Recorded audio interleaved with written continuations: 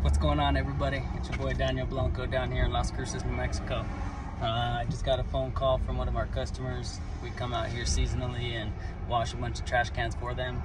They have a pecan cracking and shelling business, and they go through several hundred trash cans of pecan shells daily. So today what we got going on is we're gonna head out, wash all these trash cans for them. But the reason I'm making a video is I made it this morning. I ran out to the yard, tried to figure out a way if I can make this cleaning process a little bit faster. They got a lot of trash cans that we're going to be cleaning today. We're not doing them all, but we're going to be washing quite a bit of them. Sorry, I'm in traffic. I just got out of this turn. And I'm going to show you guys what I created. It might be something that you guys might want to implement to your business. It might be something beneficial for you.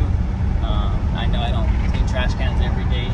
I have several services that we have to offer, so I'm always busy doing something other than just trash cans, whether it be seal coating, striping, layouts, sales. If I'm out there just talking with customers, whatever it is, I wanted to create something that we're able to clean trash cans a little bit easier, and but then not having to go to the yard and switch trailers and hook up to the system that we need to reclaim all this water and stuff. So I made a quick connect setup to where I'm able to just be in the field and wash a trash can or two if it's throughout the day, or if it's something that you guys want to turn full time.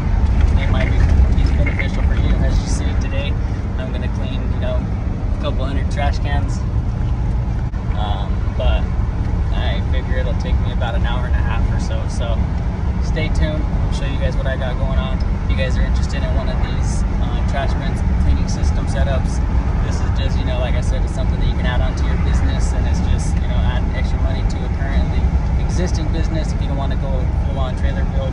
And this is the setup that we can get you started with today. So it's something that you're able to clean the trash can. Like I said, it doesn't have a setup to where you're able to reclaim the water. You're not going to be picking it up with the hopper system. This is just something that you would hook up to your hose that you have already ran at the job site, and you're able to clean it, several trash cans, dump the water out wherever you feel. If you have somewhere on your trailer that you can dump it into to reclaim it, that's up to you. But where we're cleaning today is just pecan shell residue, which is like an oily base, and it's nasty. So we're gonna clean it.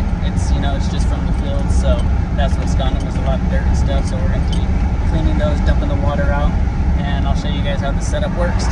Stay tuned.